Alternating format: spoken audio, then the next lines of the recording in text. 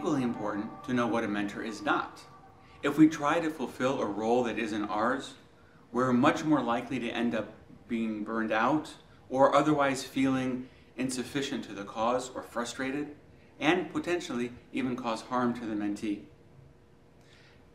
A mentor is not a parent.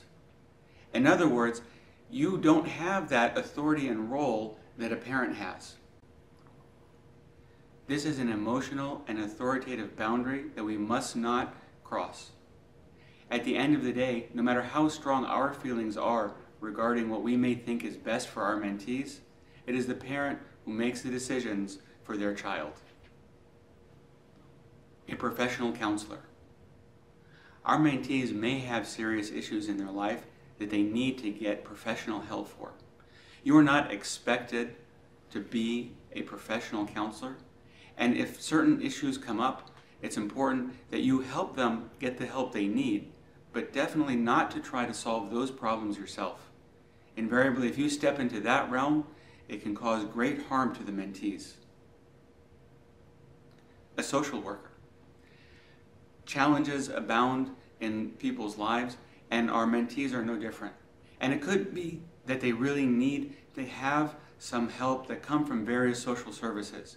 You are not expected to be there and to be a social worker for them, but rather you're going to help them get the help they need, and if it so happens that they need help from various social services, you'll help them identify where those are and how they can best attain them. But you are not to be their social worker. Religious leader. If your mentoring program happens to be a religious program, or even if you simply happen to share the same faith as your mentee, you are not their religious leader, you are not their imam, rabbi, priest, minister, or otherwise. You should not give religious rulings even if you feel that you know the answers. Rather, you should guide them to the appropriate religious authority that they or their families would otherwise go to in order to get the answers they need. A panacea. At the end of the day, no matter how much you feel invested in your mentee, understand that mentoring is not the cure-all for every issue and challenge that the mentee may have.